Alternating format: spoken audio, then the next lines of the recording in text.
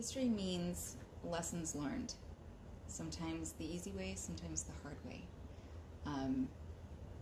But we can't forget what has happened in the past so that we can continue to make better strides forward.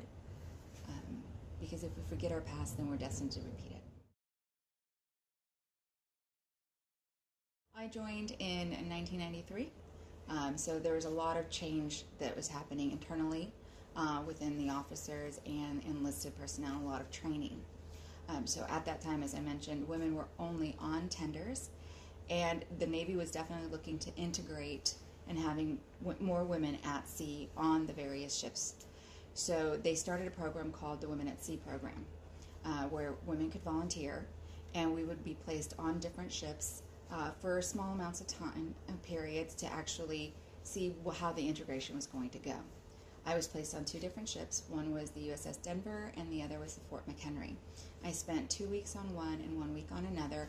I actually got to experience things like refueling underway, general quarters, and all of the different watch standing procedures.